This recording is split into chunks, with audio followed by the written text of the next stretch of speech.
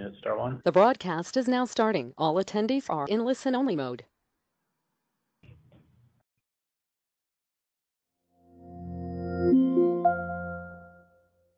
And I think we're good. We can see my screen, we can hear me talking, and we're starting the recording. So we remembered all our housekeeping items. Okay, we're going to talk about MIPS. Always such an exciting topic.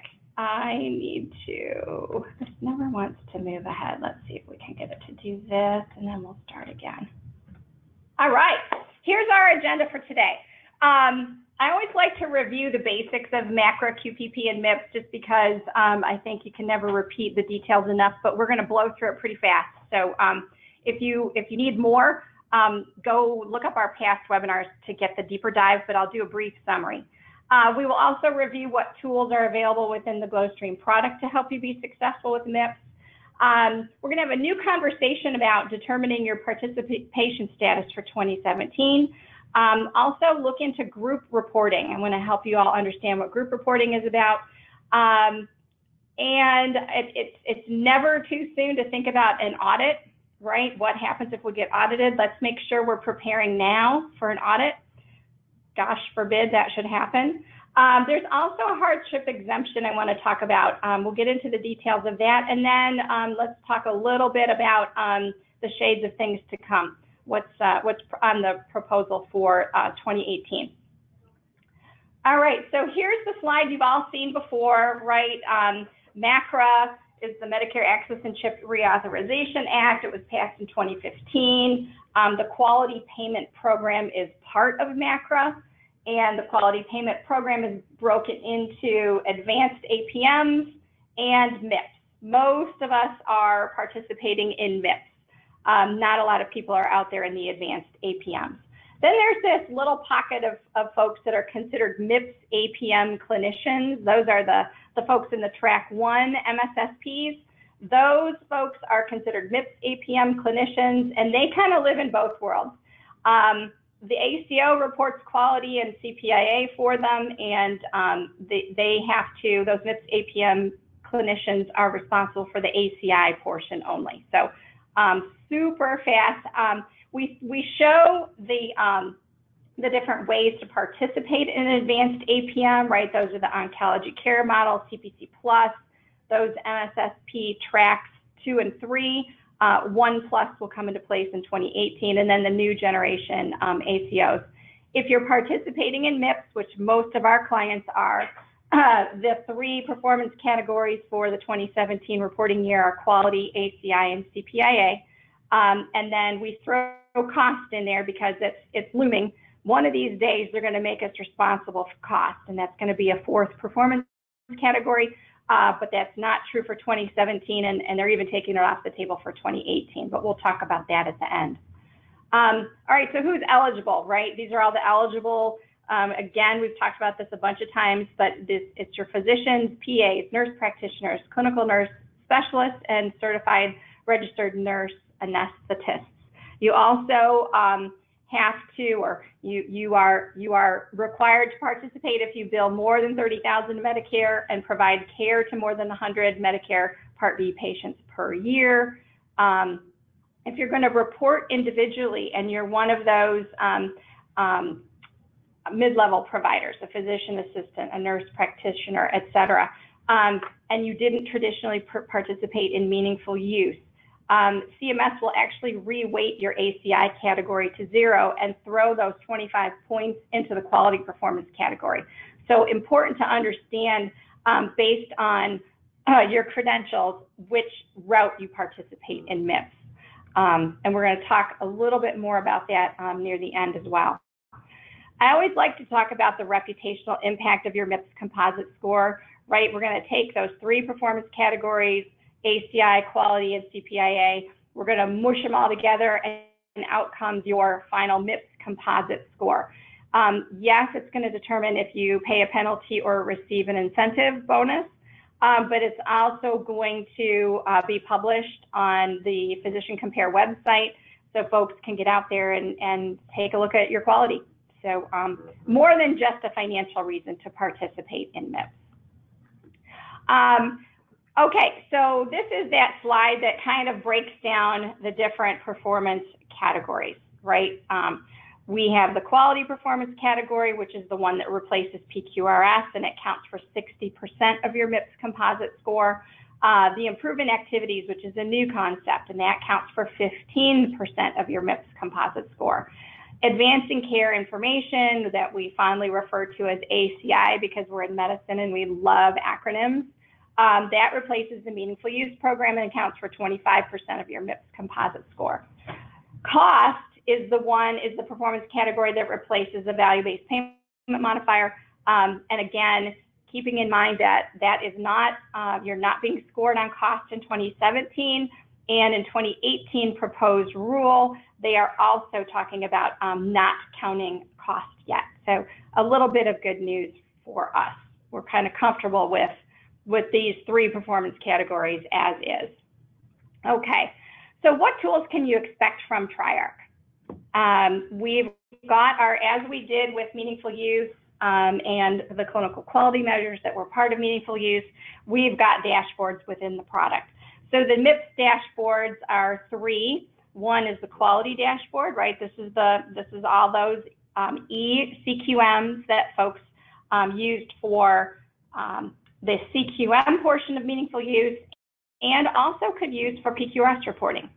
The ACI dashboard, the 2017 ACI transition dashboard, that's the one you'll use this year.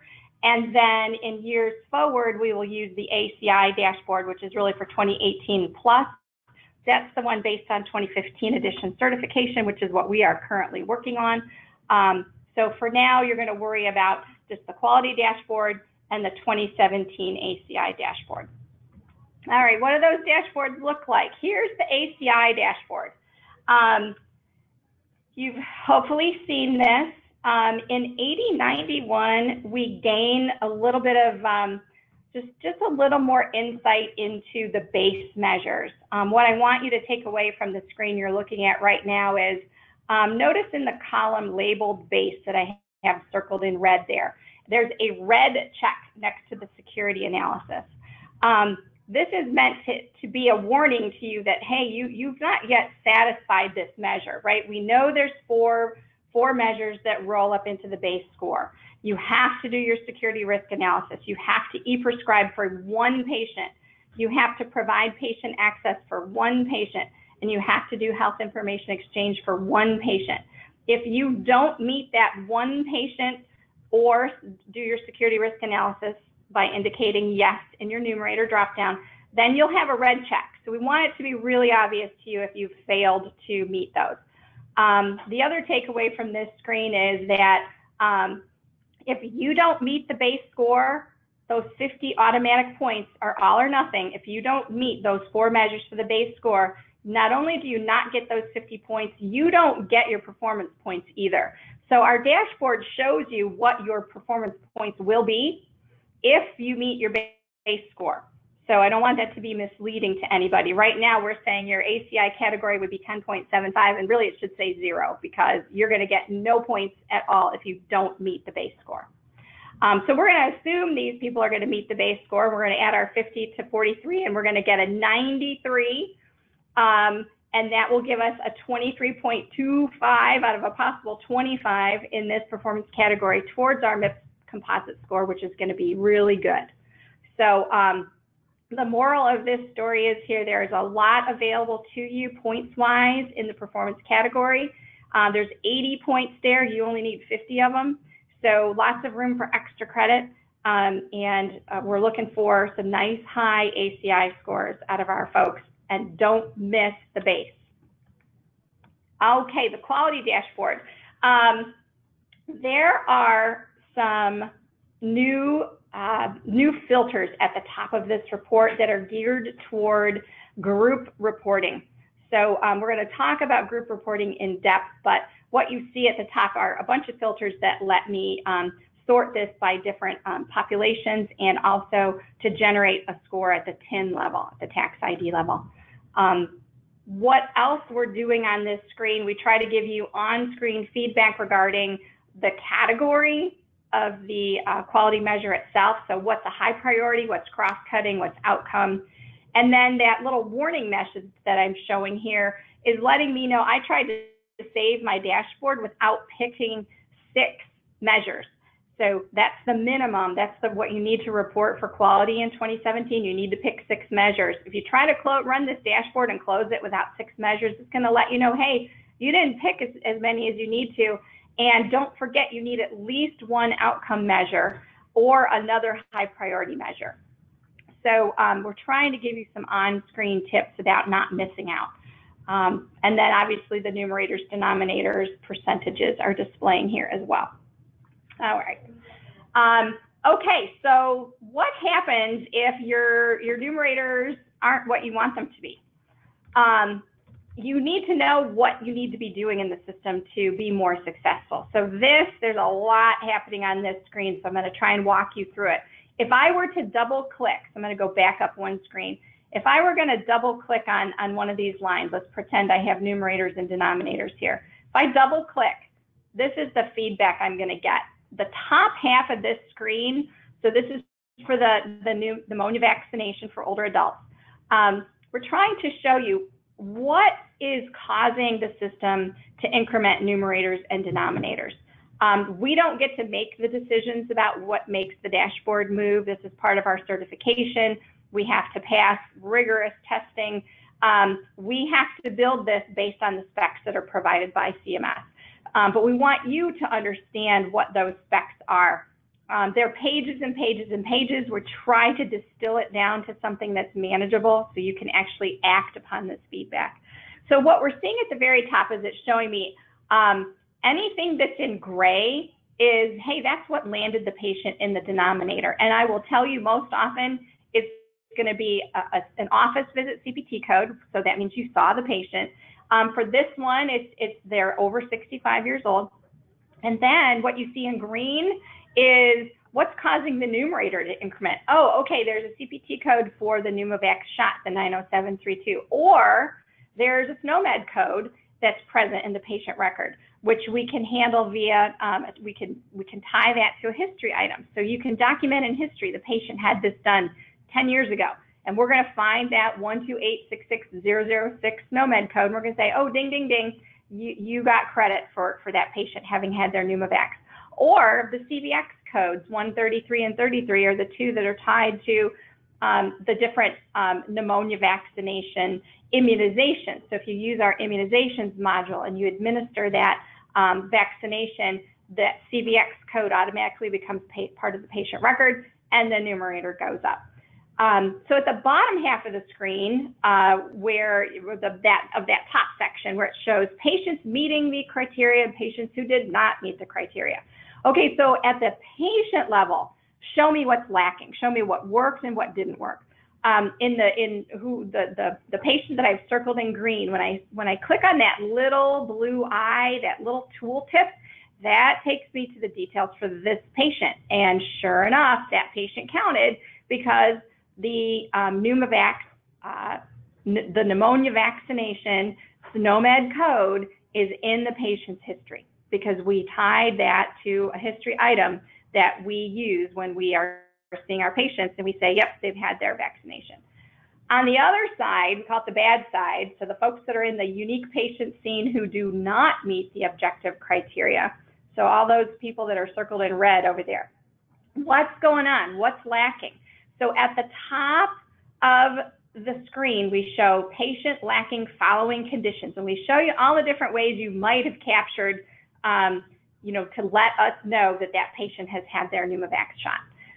So this is in place for every one of the quality measures.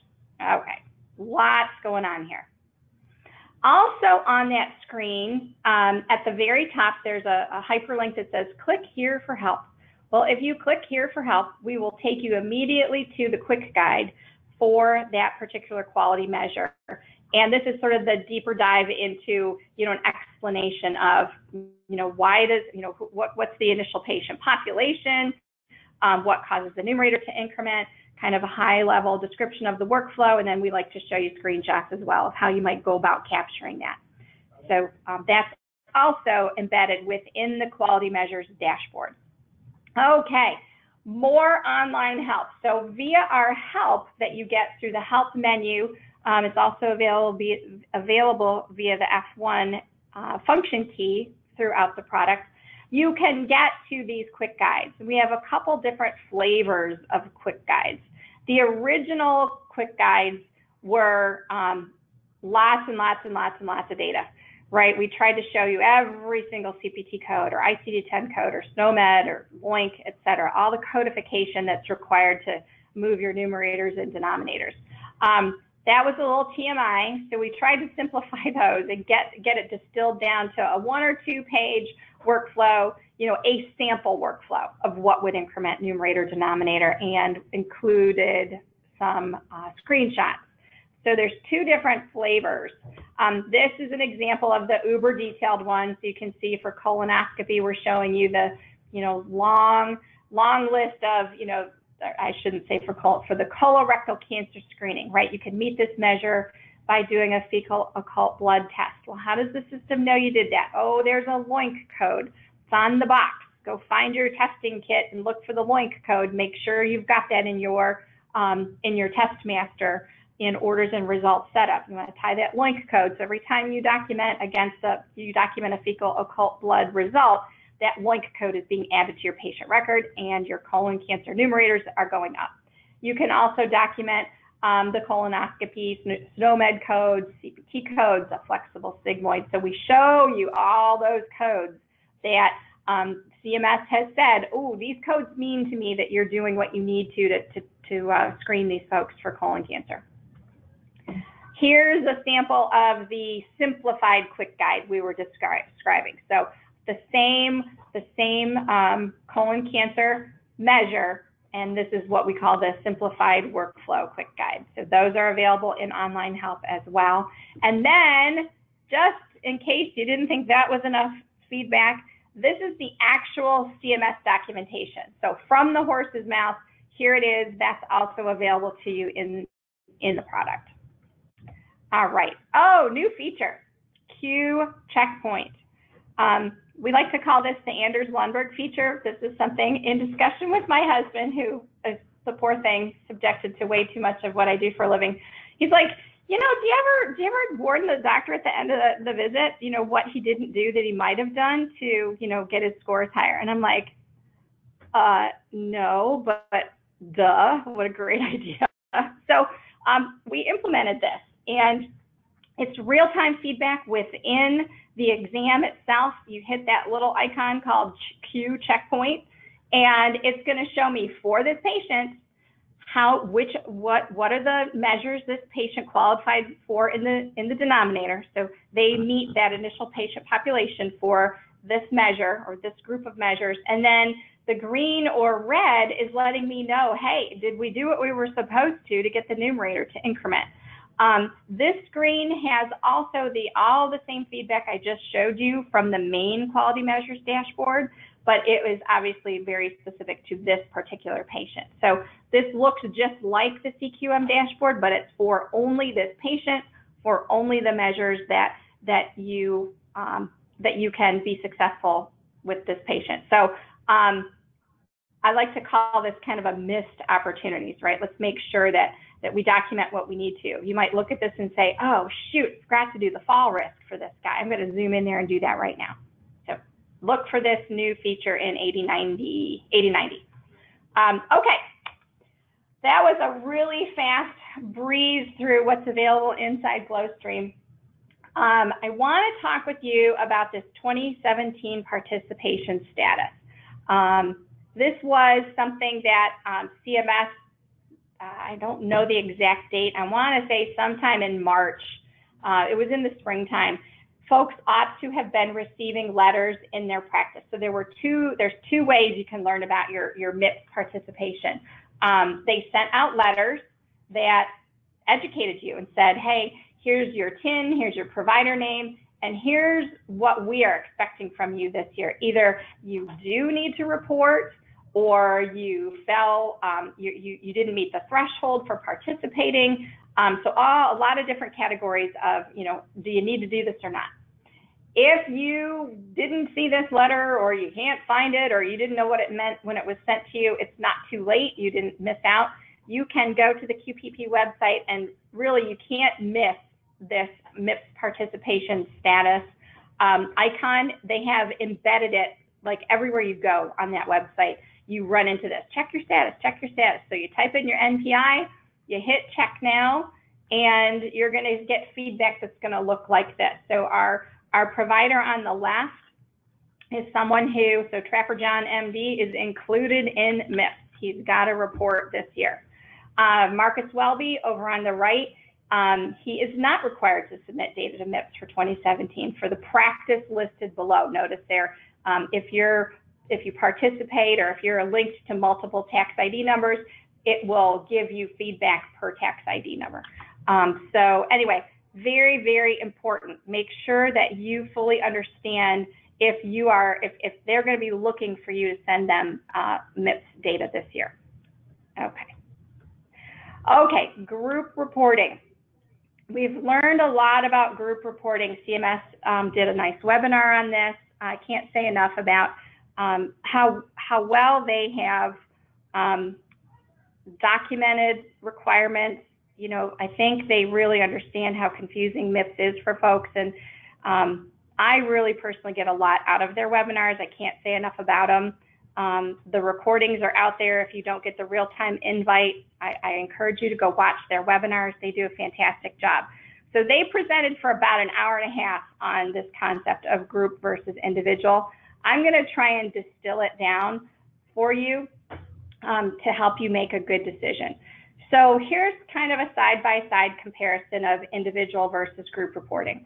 If you report as an individual, your payment adjustment will be based on your performance alone. So if you're a superstar and you know, you're a solo practitioner, whatever, you're judged based on your performance and your performance alone. In the 2017 reporting year, the ways that you will be able to submit data are listed here. I've highlighted electronic health record and attestation because those are our recommendations. EHR, that you will be sending your quality measure dashboard QRDA3 report. You'll directly submit that to CMS, and you'll get 6 bonus points, 1 for each measure that you report using end-to-end electronic data submission. So we've highlighted that one, as well as attestation. Just like you did for meaningful use, you will report your clinical practice improvement activities and your ACI categories via attestation. So very much like we did for MU. So those are the 2 that we expect our folks will use. Okay, what if I want to report as a group? So what does this mean? Each eligible clinician participating in MIPS via a group will receive a payment adjustment based on the group's performance. And by a payment adjustment, we mean either positive or negative. So a penalty or an incentive. So whatever payment adjustment, you'll sink or swim together. If you report as a group, you will be scored as a group with one single MIPS composite score. What is the definition of a group? A single tax ID with 2 or more eligible clinicians, including at least 1 MIPS eligible clinician, as identified by their NPIs who have reassigned their medical billing rights to the TIN. Okay, so it's at the tax ID level. There are additional reporting methods available if you report as a group.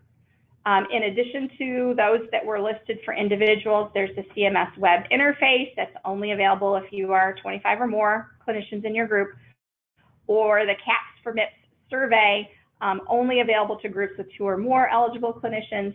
And the CAPS for MIPS survey is really, it's a way to get additional points. I don't think too many people are going down that road. So suffice it to say, essentially, the reporting mechanism is going to be the same for the 2.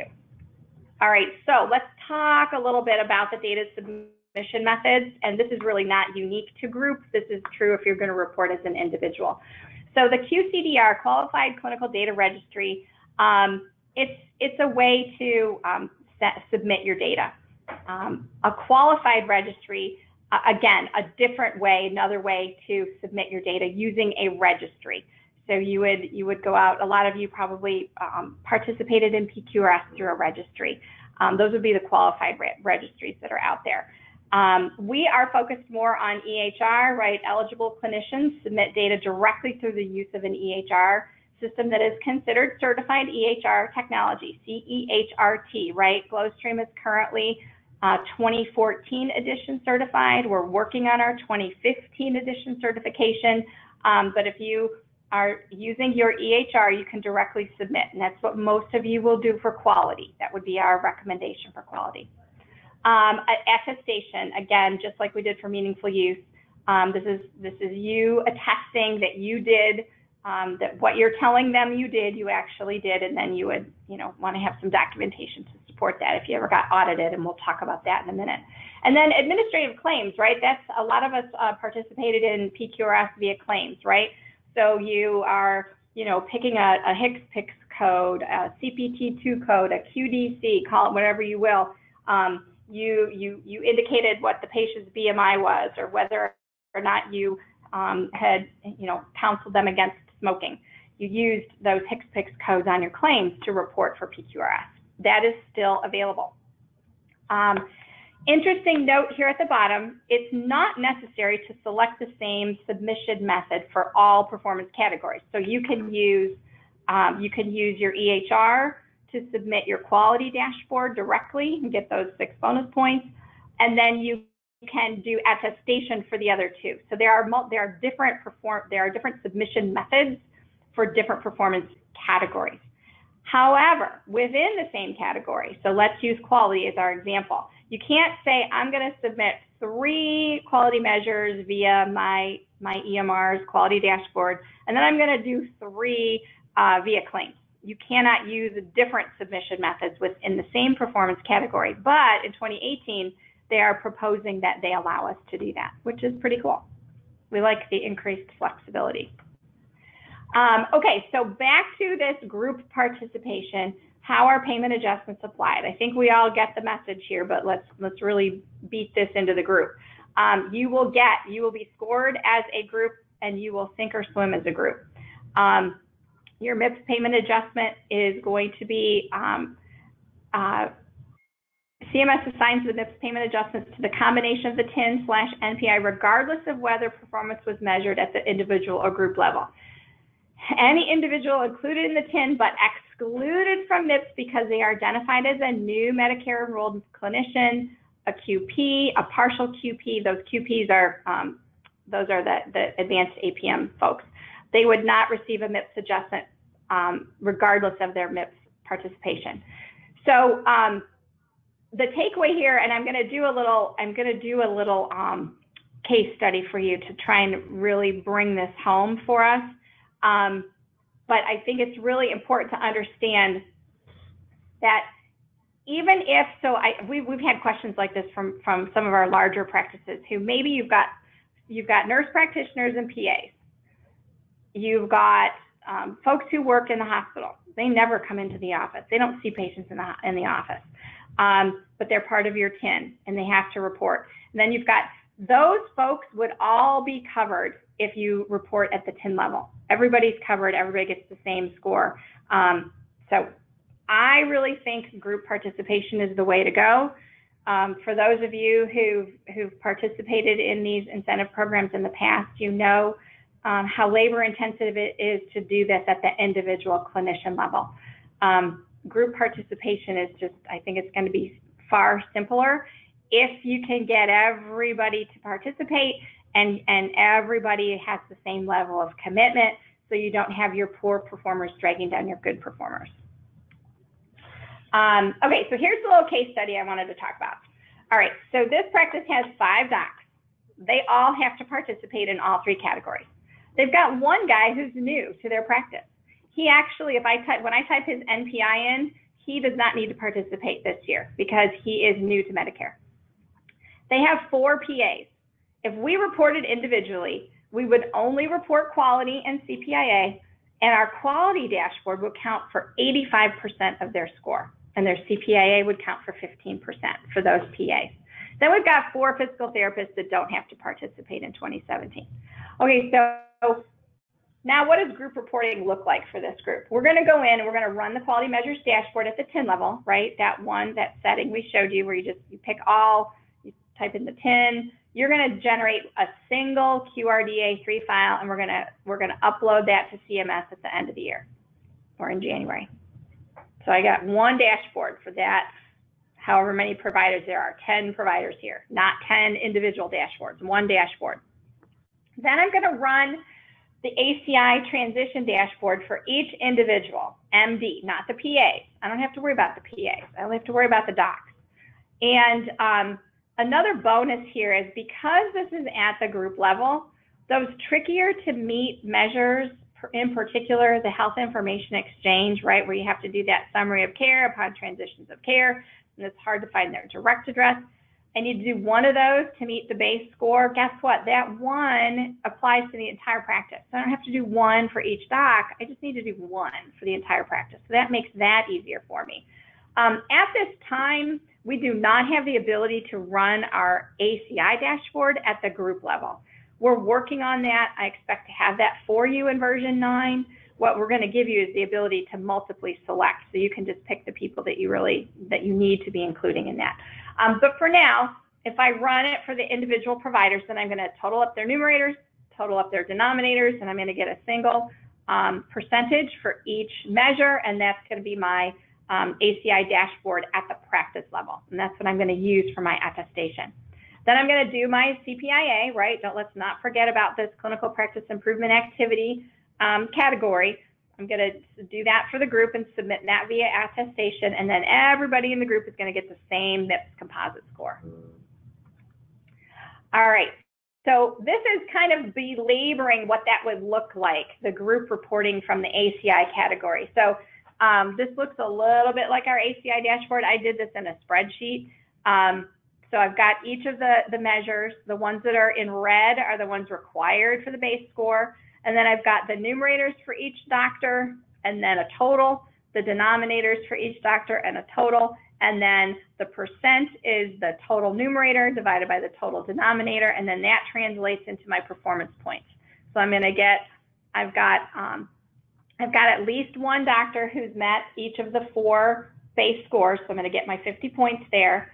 My performance points are totaling 41, so we're going to get 91 out of 100 for a max. So we're going to get 23 of 25 points for this this category.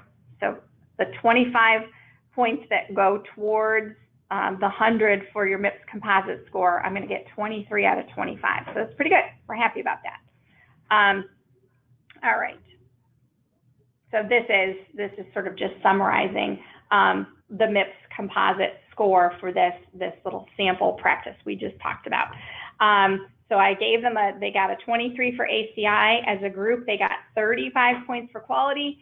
CPIA is 15. It's kind of an all or nothing thing. So make sure you meet your CPIA. Take a look at all those different options available to you. The CMS website does a nice job describing each. And I'll talk a little bit about what kind of documentation they might be looking for from you.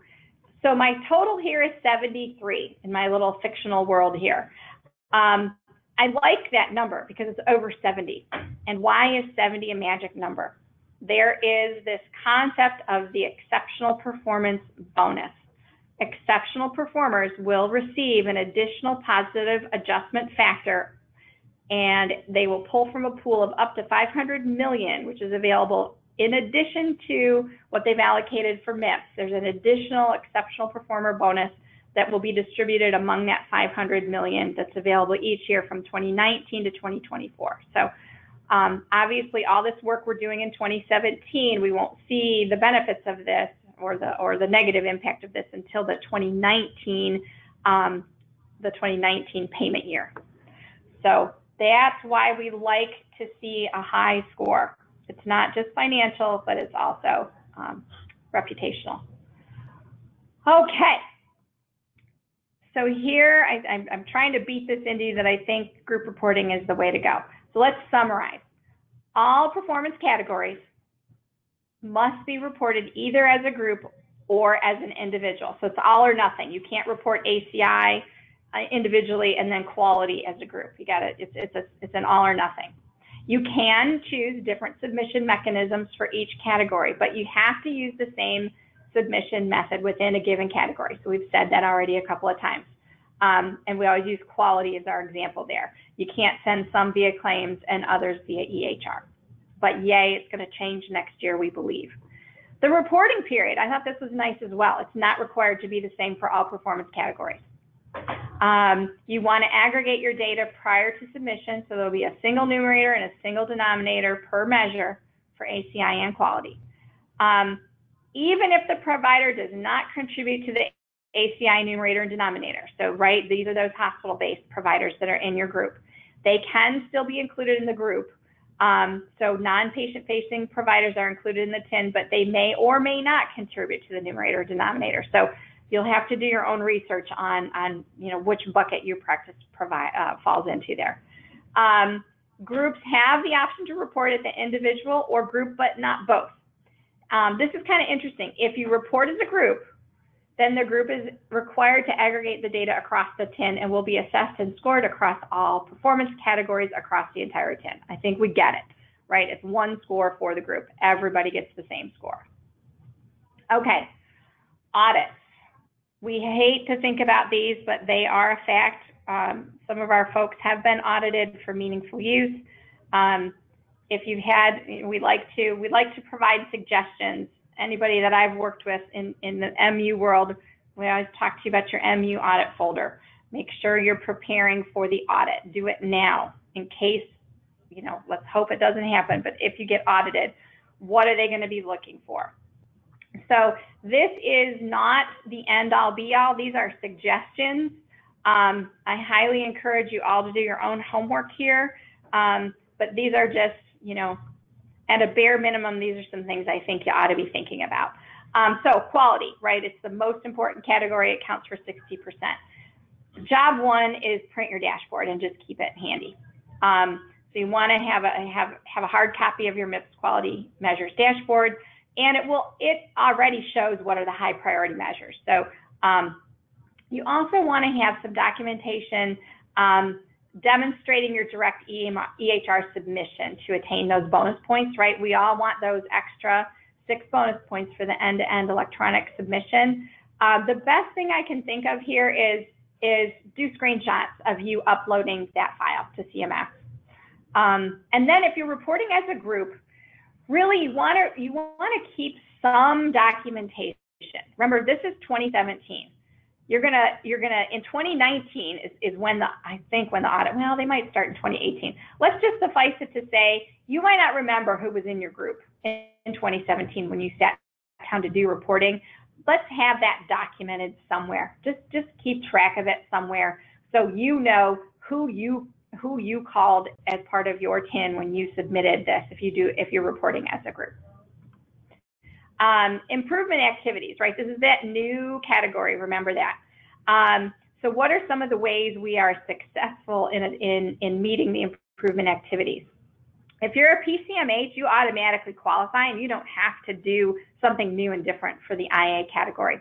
Retain your documentation that proves your PCMH designation. Throw that in your MIPS audit folder. Same story goes for the ACO. If you're participating in the MSSP or next-gen ACOs, you automatically qualify for the 15 points retain documentation to prove your ACO participation. You want to provide proof to support that your EMR is certified. If you go out to the Chapel website, CHPL, you can find Glowstream out there. You can print a document it's like a certificate. It gives the number that you submit, our certification ID, etc. So it's easy to prove that you were using a certified EMR. You want to retain a copy of successful submission report. So remember when we were testing for meaningful use, at the end of the whole thing, there were like 5 places where you pricked your finger and put the blood on the screen. That yes, I swear this is all true, and yes. So you at the very end, And my favorite part is when they move the buttons, the successful move forward buttons, they move them from the right to the left, so just in case you aren't paying attention, you could really screw it up. But you get to the end of that screen and there's a document you can push print, and there's your proof that you successfully submitted. Definitely do that and save it. And then I think as far as your improvement activities, for those of you who are going to be using the CMS list of suggested improvement activities, so you're not a PCMH, you're not an NACO, you have to do this. There's been a lot of questions. Well, what are they looking for? Like we get that it's attestation, but I don't really have like a dashboard like I did for meaningful use. I don't have a dashboard like I have for ACI. What are they gonna, how do I prove that I did what I'm attesting to? Most of the CPIAs, and again, do your own research here, I think most of them can be handled with an internal policy, plan, procedure, something that you've documented that says, this is our practice policy. If you're going to do, so I like to give this example here. Our favorite CPIA is the one that is the provide 24/7 access to MIPS eligible clinicians, groups, or care teams for advice about urgent and emergent care. Okay, so what does this all break down to? We like this one because it's high priority, so you only have to do one of them, right? You have to do either one high priority or two mediums for the CPIA category. We also like that it gets you bonus points in the ACI because you're using your EMR to satisfy. So why are you using your EMR here? Well, I'm giving my patients access to my providers through the portal. So I'm going to need a policy that describes how is access enabled to the patient. What are my expected response times? Maybe you want to print your calendar that shows you've got, patients that are being seen outside of normal business hours, or perhaps you've got a template that is reserving for same-day emergency appointments. So screenshots of your GlowStream environment that prove how you are working towards meeting this improvement activity. And here I've got the example of your patient portal communication tab shows patient portal messages. Take a screenshot of that. Another example, if you choose one of the patient satisfaction CPIAs, and there's quite a few of them, include a sample survey. What are you sending to your patients to assess their satisfaction? And then also, obviously, your P&Ps. What is your internal practice policy? When are you sending the satisfaction survey? So basically, you're documenting, kind of like the security risk analysis, in essence, right? A big part of that SRA is your own personal policies and procedures in your practice. Okay, so that was the CPIA or improvement activities category. Now, for advancing care information, job one, obviously print a copy of your ACI dashboard, right? Let's make sure we've got a hard copy of that. Your security risk analysis. This is where most people fail meaningful use. You've got to keep a copy of that SRA. It needs to be dated within the same calendar year as the reporting period. If your reporting period is, let's say it's going to be the 90 days from October 1st to 12/31. You don't have to do the SRA in that time frame, but it does have to be within this calendar year. So your 90 days for the calendar year of 2017 might be the third or fourth quarter, but your SRA can be dated anytime in 2017, but it has to have a date of 2017 on it. For e-prescribing, print a copy of the e-prescribing measures details report. They want to know that those formulary checks were active. That details report actually shows you. There's a column for, I want to say there's a column for the eligibility as well as formulary. So all the things that are happening to increment your numerator, we actually give you that patient level detail in the details report. I think that would be a great thing to print. You also, for e-prescribing, for those of you who are using our EPCS, electronic prescribing of controlled substances, they are, CMS is flexible on how you count EPCS. You can either count it or not count it, but you have to be consistent. So there's an admin setting in GlowStream. If you choose to include EPCS, you flip that flag. Otherwise, anything that's being, any controlled substances that are being prescribed will or will not count based on that. So whatever your policy, document it and have that be part of your audit folder. Patient electronic access, right? This is the one where you provide folks access to the patient portal. And really, you want to have a copy of the CCDA, right? That's the patient's health information that's available to them to view when they go to their portal account. So have a sample CCDA. You want to have a policy regarding your patient access, right? How are you giving patient access? And essentially, this is pretty simple, right? As long as you've captured their email address, when you save and close and modify patient, they're getting an invitation. It's as simple as that. And then we recommend you follow up with a portal welcome letter informing your patients of the portal features, including view, download, and transmit, right? We want to make sure they know how to use that. And as kind of an extra added bonus, by sending that and educating the patient, hopefully they're going to actually click those buttons, and your numerator for VDT is going to increase.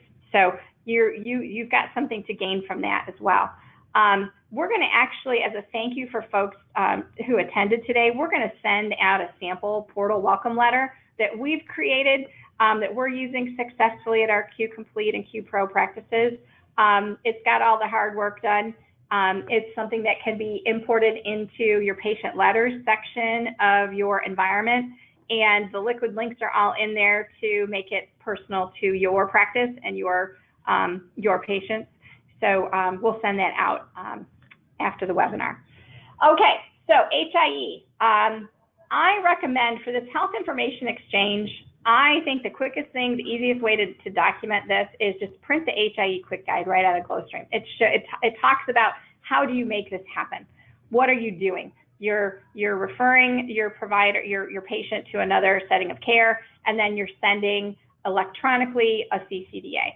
And of course, you're going to already have your CCDA printed out. That summary of care is already going to be printed out for your patient electronic access.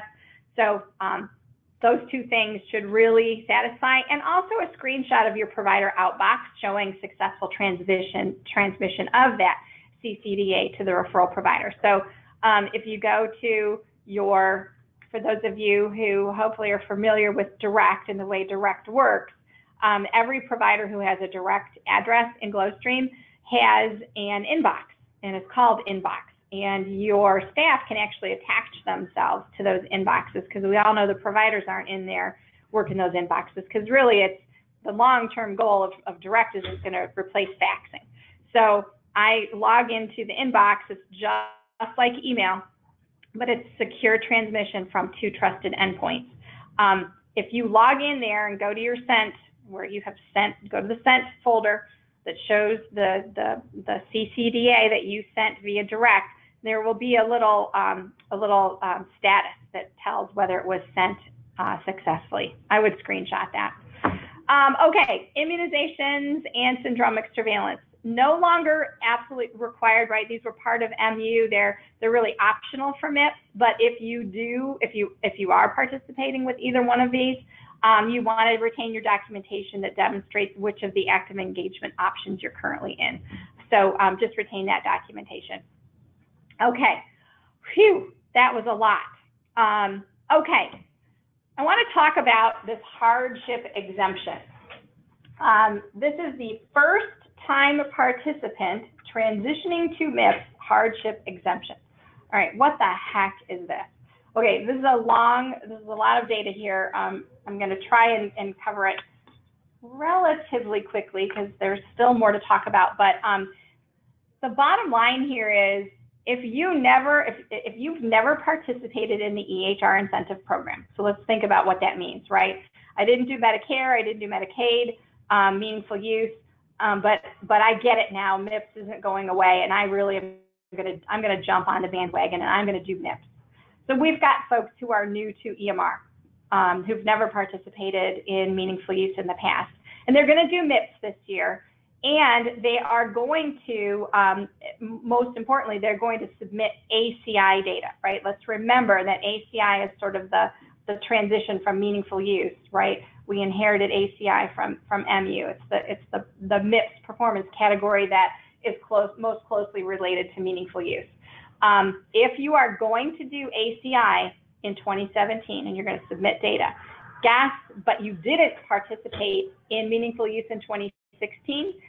Guess what? You can complete this hardship exemption and you won't see the MU penalty in your 2018 payments.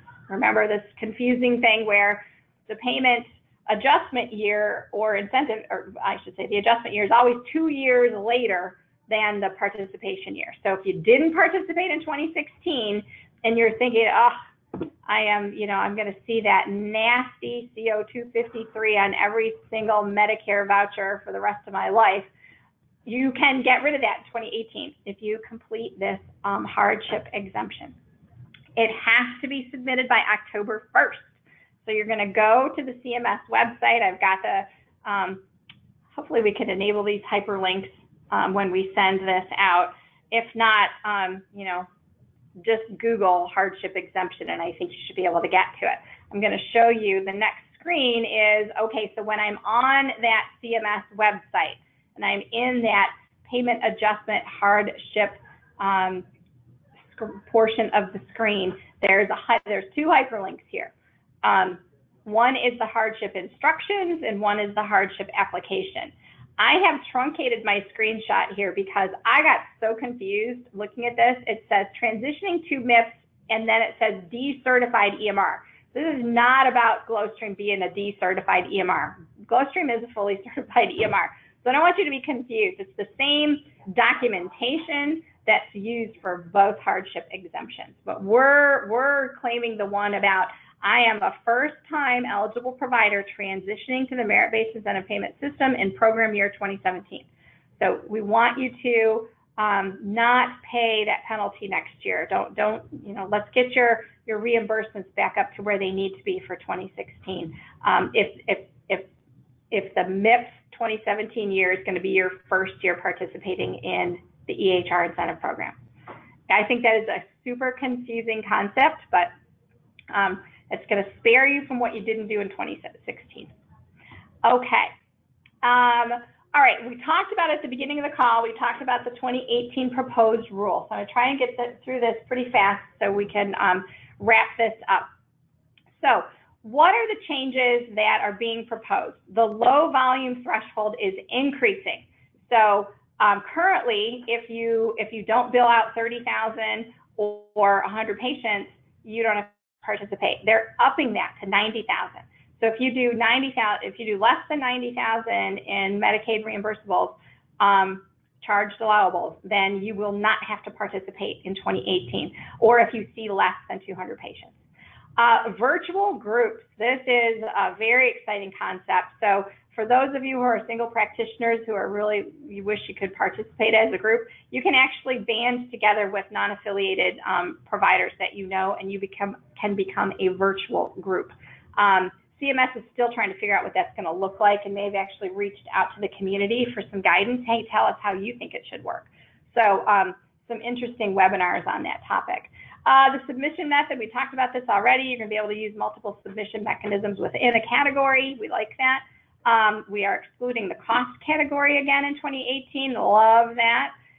Additional HIE exclusions.